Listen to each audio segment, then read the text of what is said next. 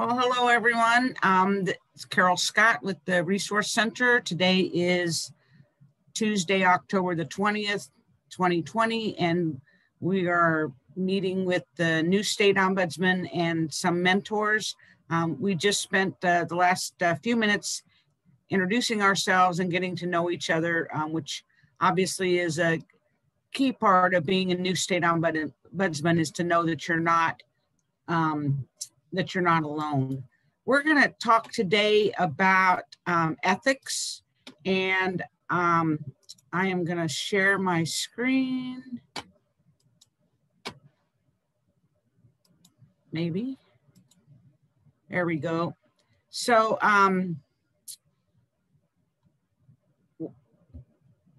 the purpose of today's discussion and the goal is to provide an overview. Oops, where'd you guys go?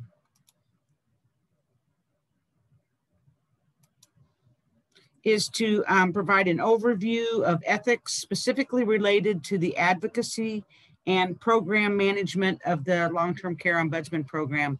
We'll be reviewing the basics of ethics and the ombudsman program, and then discuss some ethical considerations for advocacy and program management. So what is ethics? Ethics is defined as a set of moral principles, a theory or system of moral values, the principles of conduct governing an individual or a group, or a guiding philosophy. And that's straight out of Merriam-Webster Online Dictionary. Like many other professions, ombudsmen have a code of ethics that provides the guiding philosophy and principles for their work. Long-term care ombudsman responsibilities go from individual advocacy to systems change. Ombudsmen are must always exemplify ethical behavior and decision-making, and achieving resident goals in the most ethical way possible is essential to the success of ombudsman and the credibility of the program. So we have a polling question. Oops, can you guys,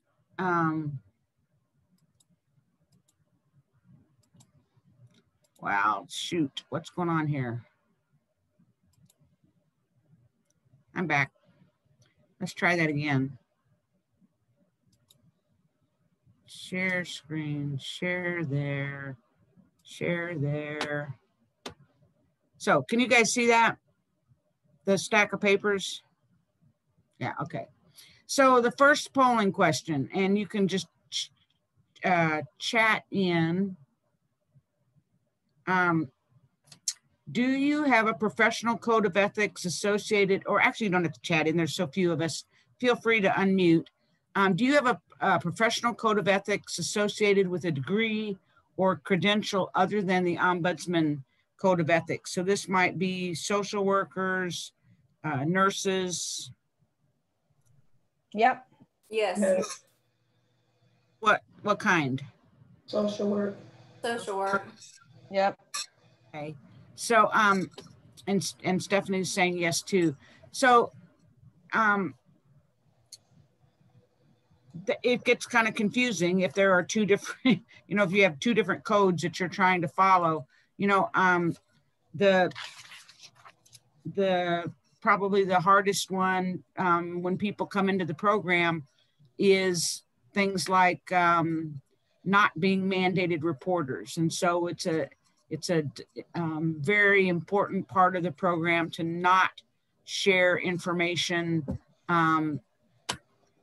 unless we've been given permission by the resident to share their name. And that actually becomes a moral dilemma for some people. And we've had, when this became very clear nationally with the rule a couple of years ago, we actually had some staff and volunteers that left the program because they felt like their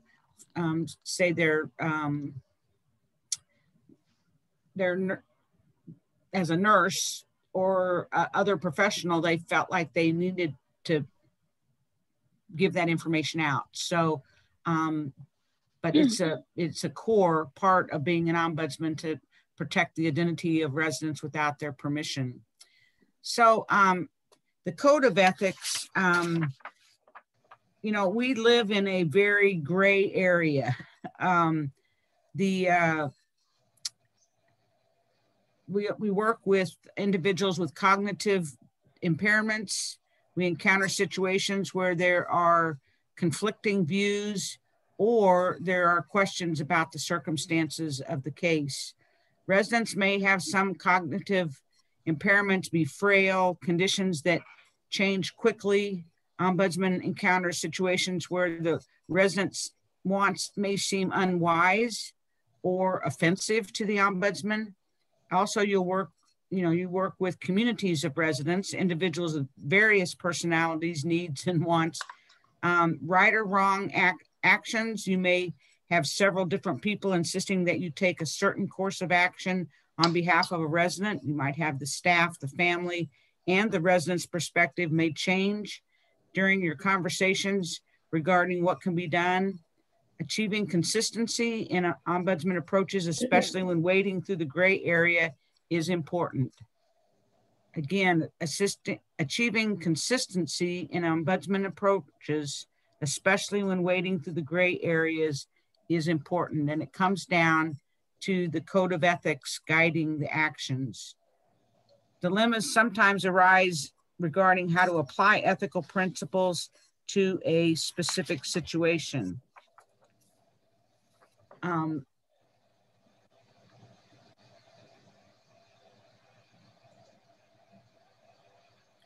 Second question. Is training on the code of ethics for ombudsman part of your initial or ongoing training for your representatives? Yes. Yes. Yes. Definitely. Excellent. And I figured the answer would be yes. So ombudsmen have to be grounded in good ombudsman practice and also in ethical ways of working. The Ombudsman Rule complaint processing in 1324-19 is helpful. It covers resident direction and sharing, identifying information with other entities. Jackie Glover was a presenter, 19 years ago, and she echoes the Ombudsman principles, the how the approach is important, not just the results. So good ethics, good facts, ombudsman investigation take time to gain perspective and really point to having done your homework. The range of acceptable actions, often there is more than one potential resolution or action. Step back from feeling like all the responsibility for doing the correct thing is yours alone. Other individuals have a role and may have more of a voice and authority to establish direction than you do. Pause to seek input from others, whether the issue relates to statewide program management and policies or individual or systems advocacy. Sorry. So which of these would you want applied if you were the individual facing a tough decision? As advocate ombudsman, we seek to assure that informed consent by the resident based on the ethical principle of autonomy is utilized to the greatest extent possible. So informed consent and autonomy. When the principle of informed consent is not applicable, long-term care ombudsmen advocate for the use of substituted judgment as a decision-making principle. And I think that, you know, obviously would come in if the resident isn't able to communicate what they would want. And there may be situations where best interest may be appropriate or the only recourse. Other cases may call for a combination of substitute judgment and best interest, with neither being applied to the exclusion of the other. Ombudsman must consider a resident's decision-making capacity and ways to reinforce the resident's autonomy when choosing which decision-making principle would be applicable to a case. Does your program teach these principles and apply them in case scenarios so that Ombudsman representatives understand how to work each of these? I would hope so. How do you help Ombudsman representatives understand that their role is to create the conversation, to engage others in decision-making on behalf of the resident when necessary? Let me say that again, and if you guys want to comment. How do you help Ombudsman representatives understand that their role is to create the conversation, to engage others in decision-making on behalf of a resident when necessary?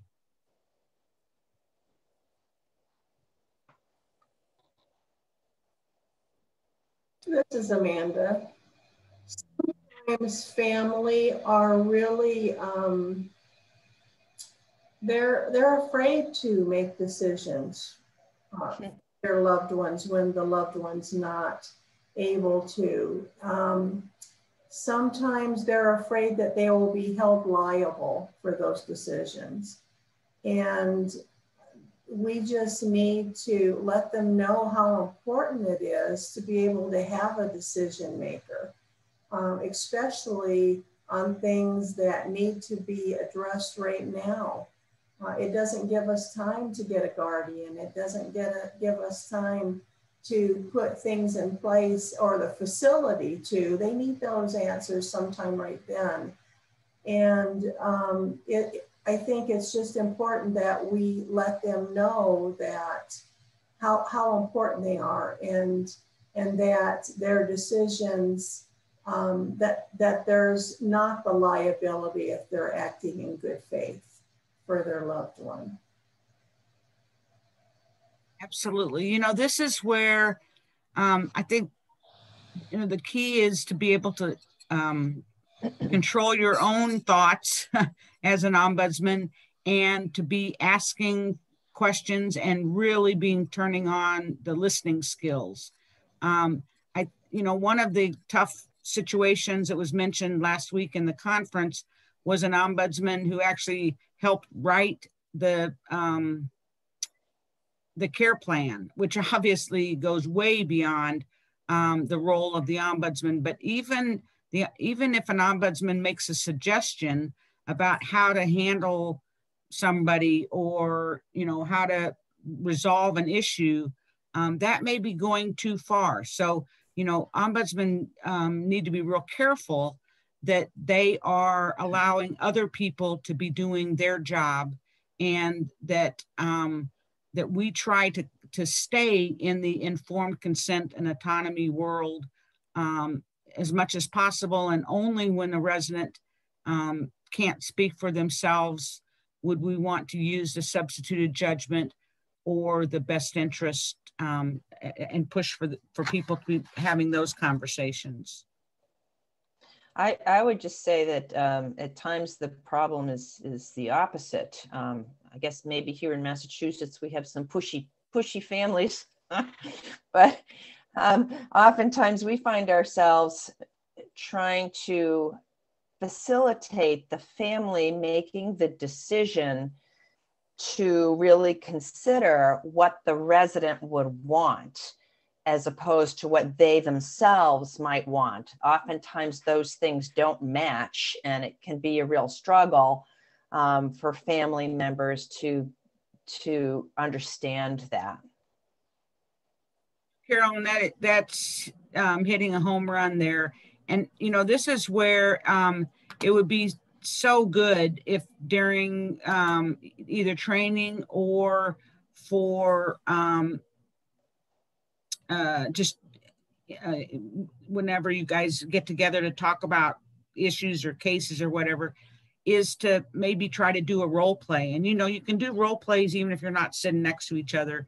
But it might be interesting to have a family member, someone pose as a family member trying to, you know, get their way, and having the ombudsman, you know, try to gently get them to focus not on what they would want, but what their loved one would want. Yeah. I think sometimes practicing those situations are very helpful to staff and volunteers, because you know they're going to come across them. And I think if they've practiced them, they might feel better in walking away feeling like they've done their best for the resident, as opposed to, you know, not having practiced it before. So thank you. Mm-hmm. So substituted judgment is, you know, having factual information about the person. You have to kind of know the person, or someone has to be able to substitute what they think the resident would want. So to really key in on who are the right people. And I don't know, not sure how, you know, right now this is real hard because it's not like the ombudsman. So see you, Lisa. I'm not sure how well we can do right now with, you know, bringing the right people together to hear each other. But I think we have to push for that, because if we leave somebody important out of the conversation, then we may not be doing the resident the full justice of what they need to, you know, to have the best possible quality of life and care. Questions and issues usually do not arise unless someone makes a decision that is contrary to this decision that professionals or family members think is correct. You know, this is, you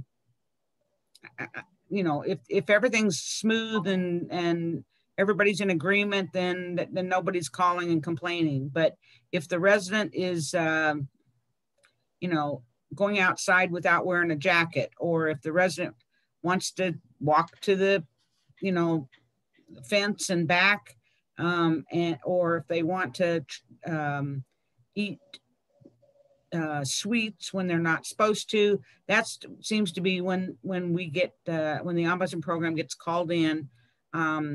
So the values, so don't use autonomy as a club or as a way to divide the resident from individuals who are significant and whom the resident wants included in the decision-making process. Values emerge from relationships and they may change over time.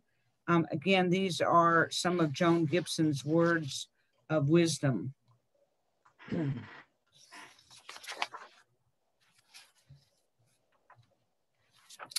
Ombudsman action, as you can see here, to identify individuals to be involved in the conversation with the resident when conflicts arise, to be able to tolerate ambiguity, and the key is the process used to sort out the options and arrive at a choice. You know, we kind of say that we don't do a lot of mediation, but actually, anytime we're in a conversation with two people, even though we are on the side of the resident, we may also be doing some of that mediation of, you know, making sure that the family is stopping and listening, and maybe even making sure that the resident is stopping and listening so that they can understand where their family is coming from or where the professionals at the nursing home are coming from. So polling question number 3, is there program guidance to promote consistent approaches in the gray areas among all ombudsman representatives? In other words, do you show some cases and some situations where there might be competing values? Do you talk about those, or do you have a policy or procedure happen when there's maybe controversy about what needs to be done to reach the residents' satisfactory feeling? Well, our goal as ombudsman is to resolve complaints to the satisfaction of the resident. sometimes that can be a conflict in itself when the complainant is a family member and they're really enraged about something, but the resident doesn't see it as an issue. So that's where, you know, giving that representative a pat on the back, or to, you know, again, help them understand. They may tick off the family member. I mean, that may just be, that's kind of the nature of the beast, is that our focus is on the resident. And if someone is not, whatever they're wanting is not what the resident wants, yeah, we're standing there. And I think that having some role playing or just conversation, you know, what would you do and you have a situation, and ask people to respond to what would you do. And then, you know, you know, you don't want to embarrass anybody if they say something that's not right. But I think a good conversation amongst your people will actually help a lot. I think often too, taking the time when our local ombudsmen have concerns that they just aren't sure about, just taking the time to let them talk and clarify what, you know, what our responsibility is and who we work for. That's the way I like to think of it, is we work for the residents. That is who we're trying to serve, and just taking the time to reaffirm that with our local ombudsman. Absolutely. And as Jill just typed into the chat, she's reached out to the University of Delaware to do some mediation training. I did the same thing. I went to the University of Missouri, and they actually did a week. We in the old days, like in the 90s and the early 2000s, we would have a week-long training with my staff, the paid staff, and we brought in the mediator to do a 3-day training, and it really was very good for us to learn some of the tricks about mediation, because it's all about communication. And if you can pick out some parts that help you do a better job, then that's very good. So I'm glad you're doing that, Jill. So some questions to ask. What harm are we preventing? What good are we doing? What's the real issue? What do we need to know to assist in having a decision made? And what are the residents' questions or concerns? I think those are maybe some basic things that we probably ought to remind ourselves and our representatives as they're looking at a case, or as they're thinking about how they might go about resolving it, and as they're maybe swinging back to the resident to say, here's kind of how I'm thinking that the resolution might go, or here's who I'm thinking about talking with. These are some good questions that each person ought to be asking themselves, and especially that last one, to make sure that we aren't doing anything that the resident wouldn't want us to do. And of course, in teaching ethics, it's essential to help ombudsmen be grounded in ethical principles, to be sensitive to ethical issues, to be able to identify internal questions or alerts, and to be supported in asking questions and thinking through the implications before taking action. And boy, that is so hard. It's so easy that you get a complaint and you go, okay, I'll be back, I'll fix this for you, as opposed to maybe going to a corner thinking through, here's who I need to talk to, here's the questions I need to ask, and then going back to the resident and say, I've thought about this, and here's a way I think that it can be resolved. You know, will you come with me? Is it okay if I bring that person back to the room here? I mean, you know, to me, part of the code of ethics is always involving the resident as much as possible. I mean, in the hopes that we would be empowering them to handle their own issues in the future. So having training on an ongoing basis about ethics and applying ethical concepts, I think is very important. So the first scenario is an ombudsman program representative contacts you for consultation. The resident lives in a nursing home, has a mental health diagnosis, and has become very aggressive. His daughter called and asked the ombudsman representative to intervene. She said other residents and some staff are demanding that her dad be removed from the facility. The ombudsman representative is seeking guidance on how to proceed before making a visit. Who has an idea of how you might respond to this person? Well, I'm not sure what the resident would like here. So I think the resident's voice would be important. Okay. Absolutely. So some questions. So what are the ethical and value considerations here? Well, whose agenda are we pursuing? Yeah. You know, we might want to even ask, what's the fallout if someone is hurt? Or, you know, if they're hurt, if we've advocated for him to remain in the facility, that's got to go through people's, through people's minds. You know, if I advocate for him to stay here after I know that or been told he's been violent, what does that say about the person, the ombudsman representative?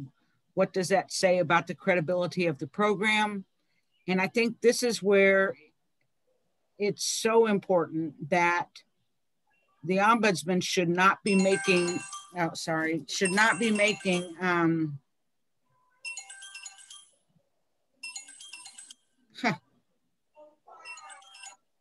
ombudsman program should not be making decisions. Right. They should only be raising questions, what have you done to stop these? What's brought them on? Joe, do you or Heather have any thoughts on this case? I think it's always important to start with the resident, to talk to the resident. What does the resident want? What's precipitating this right now? I feel like I would need to really engage with the resident to better understand what are the resident's issues and why is the resident being accused of this kind of behavior? What's triggering the resident, and what can the facility do to help stop the triggering? I think this is. Go ahead, Heather. No, you go ahead. Finish, Joe. I was just going to say. No, I was just going to say. It really means you need to take the time to engage with the resident and understand what's going on from the resident's perspective. Right. You need some context here. Mm-hmm. Yeah, this is Heather, and so many times the facilities do not take the time to really find out what Joe said, what is triggering all of that. And you'd want to see what kind of care plan does this individual have to help support his or her needs and really help have a better understanding and background of this situation. Because I think sometimes it's so,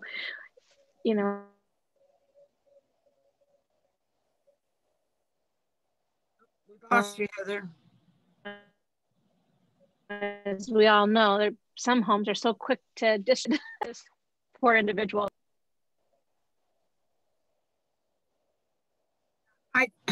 So Heather, you're kind of going in and out with your audio, but I think the fact that there's a mental health diagnosis would say, you know, I mean, there'd be a ton of questions. Has his medications changed? Do they need to change? And I would be pushing for all this to be done in the home rather than having him taken out for an evaluation. You know, it would probably depend on how long he's been there. And if this is the first time this has happened, and he's been there for a couple of years, then the home should be able to look back and say what triggered this, or, you know, or is there a need for a pharmacist and a physician to come in and look at the meds he's taking. Okay, so second scenario is you've been asked to join a new statewide elder abuse coalition. You know the Ombudsman program representatives encounter numerous systemic issues related to abuse. You expect your participation will create more awareness of abuse in facilities, help coordinate efforts with other statewide entities, and clarify the role of the Ombudsman program. One of the coalition's goals is to improve interagency coordination through case review. The other members will expect you to share cases in order to identify individual and systems issues related to abuse. So in this case, what are the ethical considerations regarding your participation, or what information can you share without resident consent to reveal their identity? Any safeguards you can use?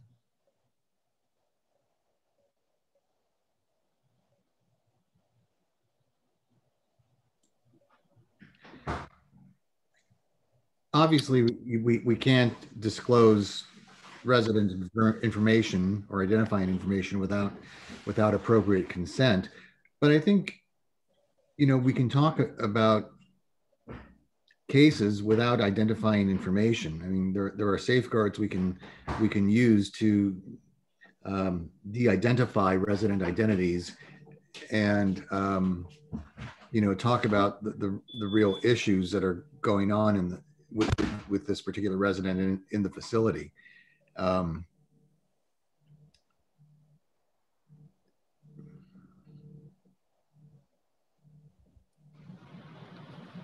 you still talking, or did you stop? I stopped. Okay. I didn't know if you dropped off. You know, I think there's a temptation to want to share too much in order to advance systems advocacy and improve coordination. So I think you're absolutely right. We have to really think about this. I wonder, is there any difference between being on a statewide coalition and one of your local folks being on one on a local level? And would it matter if it was a very rural area where there may only be one facility? Yes, of course. Yeah. I think that would make absolutely. It would matter if it's a rural area, because as we all know so well, those identifying situations, whether generalized or not, folks can identify right off the bat. So smaller rural areas, we have that happening all the time. People already know. Yeah.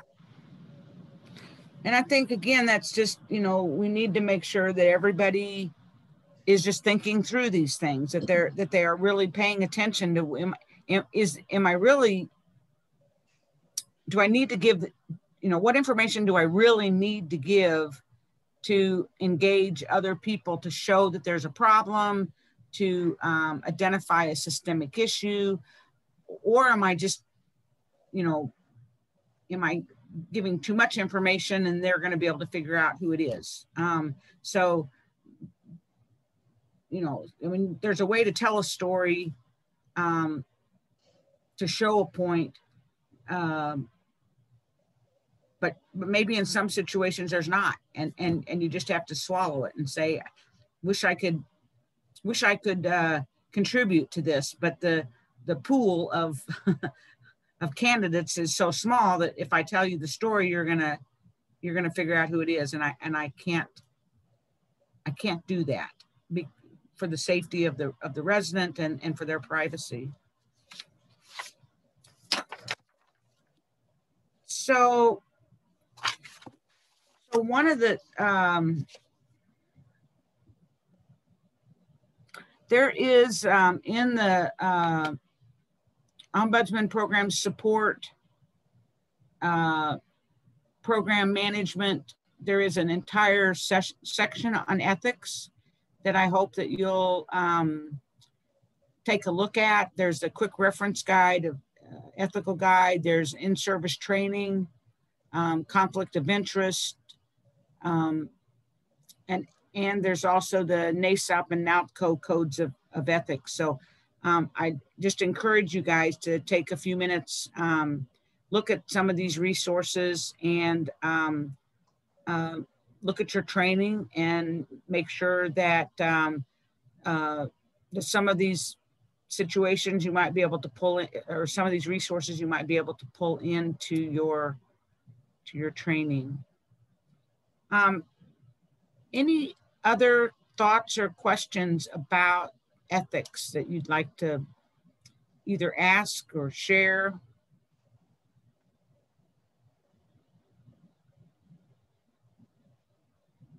Okay, I put everybody to sleep. Good deal. Joe, I'm glad you've got a happy smile on your face. I do have a question. Oh. Can I? Oh, yeah. So have you ever had anyone, because this question was asked of me just last week, we have hired a new deputy director and her name is Mickey Easley. Yay, we're so excited to have Mickey on board. But Mickey is a licensed social worker. So the question she asked was, so I have, I'm conflicted because of, you know, my ethical code, right? And being a mandated reporter versus now as an ombudsman, not being a mandated reporter. So the question is, have you ever had anyone who had a conflict with that and brought it to the attention, and how was that resolved? One way is to go to their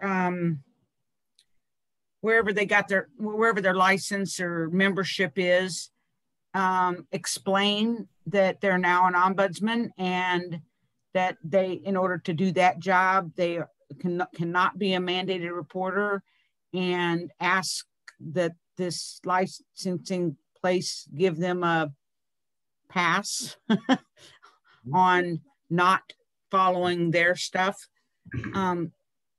Joe or Heather, have you guys got other ideas? Yeah, well, you know, I've tried to say to people who are social workers or in a professional, come from a professional background where they may have been a mandated reporter, that you're not working as a nurse, you're not working as that kind of professional, you're working as an ombudsman, and because of that, you can't be a mandated reporter. I think this has come up in the past, and I know when Becky Kurtz was director of the Office of Long-Term Care Ombudsman Programs, we had this discussion with the National Association of Social Workers, and they actually had a different opinion. they felt that they still were mandated reporters. So you know, I don't think we've resolved it, but at least in my mind, if you're not working as a nurse or a social worker or some other mandated reporter, you're working in this program as an ombudsman, and we're not mandated reporters because that's what the federal regulations tell us. Carolyn, right.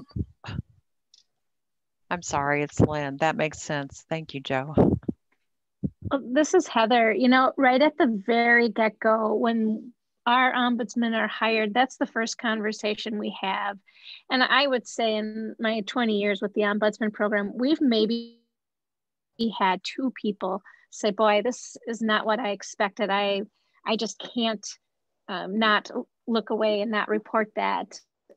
So, I mean, I think it's so critical, you know, when Carol brought up that code of ethics right from the very beginning, as Joe said, you wear that hat of the ombudsman. And if people struggle with that, then it's probably not a good fit. And I'm very grateful for, you know, for the probationary process for that reason. Because sometimes it's just not the right fit. But overall, in my 20 years, having only 2 people, that was, you know, we've been pretty fortunate. But same with our volunteers. You know, we are you're wearing the hat of a volunteer ombudsman and not of an attorney or a doctor. You know, our physicians, we have highly educated volunteers, and our physicians are like, oh, I can't turn away. I just have to step down and resign because this is a struggle for me. Thank you, Heather and Joe. You know, Carolyn, I'm sorry. Oh, go ahead. You know, I'm a social worker, and when I first started working as a local ombudsman, I have to tell you, I struggled. And I think what brought me the peace of mind was when federal law changed. And I had that backbone to be able to justify what I was doing. And I think for me that, I mean, it didn't prevent me from not reporting, but it still gave me that peace of mind that I had that backing. So I really appreciated that change, just because peace of mind is an important thing. Mm-hmm. Well, prior to the federal rule, I mean, Joe and Carol, you can recall all of the dilemmas that we went through. I mean, it was complicated and difficult because some of the states didn't have the ability to make those changes. And when that federal rule came, that really helped all of our states. And it was such a benefit, and really on the residents' behalf. I mean, being a mandated reporter does not allow us to do our advocacy. So that was really significant and such a victory for the people we serve. Absolutely. And I think it's also important to let people know it's not like the ombudsman is just going to walk away and, well, you know, I don't care if they, you know, got raped. I don't care if, you know, somebody's beating them up at night. No, even if we can't report it, we're not going to walk away without making sure that somehow the resident is protected if they are in a state where they need, I mean, if in a position where they need to be protected. I mean, we're going to find somebody else that might know the situation. We're going to try to talk to the resident about why they should let us report it. I mean, so it's not like, you know, well, can't say anything. So, and I will, actually, I'll do a little bit of research and send out to you guys. I know we have addressed this, but it's been several years ago. So let me see if I can't find some good resources for you guys to look at. I'm gonna close the recording, but we'll keep, let's see here, what do I wanna do? I want to stop recording.